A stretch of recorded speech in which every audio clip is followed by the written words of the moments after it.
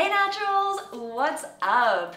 If you're curious about the difference between American and British English, you're in for a real treat today. I have Anna from English Like a Native. Hi. Hey, Anna. Hi. And we're going to talk about some of the differences between words in American English and British English. We've been having a great time just discovering some of the differences and laughing all afternoon There about are this. so many differences. Some of them are really funny. You'll see if you keep watching. We just recorded a video about pronunciation differences. So if you're curious about some of the details and the accent differences, you should watch that video on Anna's channel. The link will be in the description. So make sure that you go over and watch that. But if you're curious about vocabulary, let's get into it. When I was packing to come over here to London, I said, I'm gonna pack my fanny pack. Right? I mean, fanny packs are cool again, right? Wait, it's like, why are you laughing? Is it not cool? A fanny pack in the UK is, well, your fanny in the UK is your... It's like a private part? A woman's private part. It's like, yeah, it's like your vajayjay. Oh my god! Yeah, So didn't mean to say that. We call a fanny pack a bum bag. A bum bag.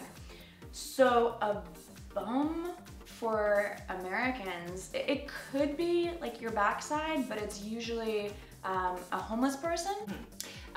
Interesting you say a bum is a word for a homeless person in America, because in the UK, normally, we call a homeless person a tramp. Ah, and in the US, a tramp is maybe a woman of loose morals, let's say. I'm trying to be appropriate. Hey, Anna, could I have some chips? I don't have any chips, Gabby, but I do have some crisps. Oh! Okay, so these are chips in American English. Yum. But they're crisps in British English. I'll just fill in the British English side right now. I think French fries are... We call French fries chips. Chips. So, Still confuses me. the hot... Fish and chips. Yes, the It's hot fish and potato French fries. snack is chips. Okay. And these in British English are crisps. Okay. It even confuses me. An aubergine. Yes. Eggplants. A what? An eggplant. It doesn't have any eggs in it.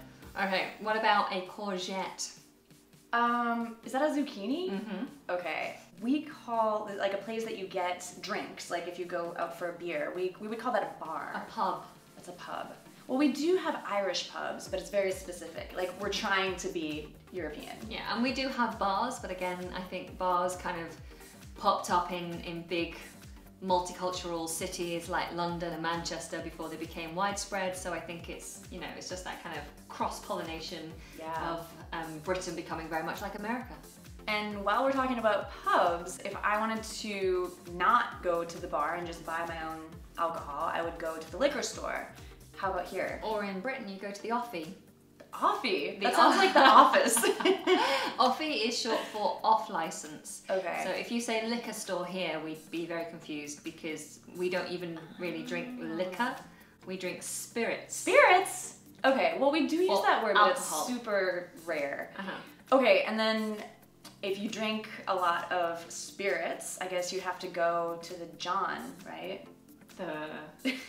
Like the bathroom? Okay, so the slang for toilet in Britain is loo. Okay. I need the loo. And actually, I wouldn't say John. I think men say the John more. It's like men go to the John, women go to the ladies' room because we're ladies. Yes, we generally say toilet as well. Like if you're in public and you need to use the bathroom, then you'd say bathroom even if there's not a bath. Oh. Even if there isn't a bath in that room, we still call it a bathroom. I need to go to the bathroom. It's a polite way of asking you to go to the toilet. That's funny. But you say washroom, right? Washroom, we say that, yeah. Do you ever say WC? No, I was gonna ask about that. What is WC? It's water closet. But we don't say either. We don't say either, but it the means, signs say yeah, WC means water closet, but we never use it. You never use it. Who uses it? Who is using water closet? So I was on my way here, going, on the train. I was in the train station, and I was trying to ask information. Where is the bathroom? And they were looking at me. No, sorry. I said, where's the restroom? And they were looking at me like, restroom? Yeah. Toilet? Yeah, we don't use restaurant Yeah, at all. toilet is too direct in the US. We also sometimes will say the phrase to spend a penny. Have you heard of that one? No, what is that? So that is to go to the bathroom. What? Because it used to be, you know, like in public toilets, and it still is the case, you have to pay, like in Waterloo Station in Yeah, it's London. like 30 pence or Yeah, something. 30 pence, Yeah. which is it's a rip-off, right? Is that a lot? That is a lot. Yeah. You know, it used to be a penny, obviously. Oh, right. Spend a penny. That's so funny. So, if you're working out a lot, what would you call that? Like someone who...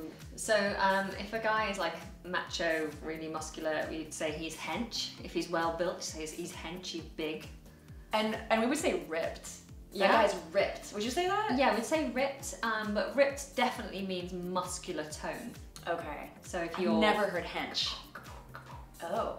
How about clothes? For example, I was wearing a tank top when I arrived, like no sleeves, and you called it... I called it a vest. A vest. So for me, anything that's kind of like a stringy arms, and there's no sleeves, and it's close to your body, it's a vest. Which for me, a vest is no sleeves, but you button it down in the middle, and you wouldn't wear it on its own. It's like it goes over a dress shirt. Yeah, that's a waistcoat. That's a waistcoat, but it's not a coat. But you only wear it for really posh functions. True. Yes. Okay. Now, what is a jumper? In British English, what is a jumper? In British English, we say jumper. No, sorry. What is so in American English? A sweater would be what in British English? A jumper. A jumper. Okay. Okay, a jumper in American English is like a one-piece outfit that includes the top and the bottom together. A jumpsuit. A jumpsuit. That's what it is. A jumpsuit. A jumpsuit is all in one, like what babies wear, but maybe without the feet. And then we have braces. Yes, but braces in American English are straighten your teeth, right? And we have braces too on your teeth, but also a pair of braces are the elastics that you clip to your trousers that go over your shoulders. Suspenders. What? Yeah. Suspenders are tights that you have up your leg, and you have a suspender belt, and they're very sexy. Garter belts. So garter belt and stockings. Stockings. So we can call them suspenders. What? Because they suspend from your leg. Oh, this is so confusing. Do you say flip-flops? Yeah. Okay, you do say flip-flops. Flip-flops, yeah. Because you know, in Australia, off topic. Yeah. In Australia, they call them a thong. What? Yeah, no. Thongs are underwear. Yeah. Right? Okay, Here good. too? Yeah. Okay. So Gabby, were you confused when you arrived at my ground floor flat? Yeah. Ground floor would be the first floor. There's no, I mean, we just say first floor. We don't usually have a ground floor. So for us, first floor would be one level up. That is the first second floor. That's our second floor. If you're in a lift in the UK, you'll have the buttons 1, 2, 3, 4, however many floors, and then for what is on the ground floor or the first floor, we'll have the letter G.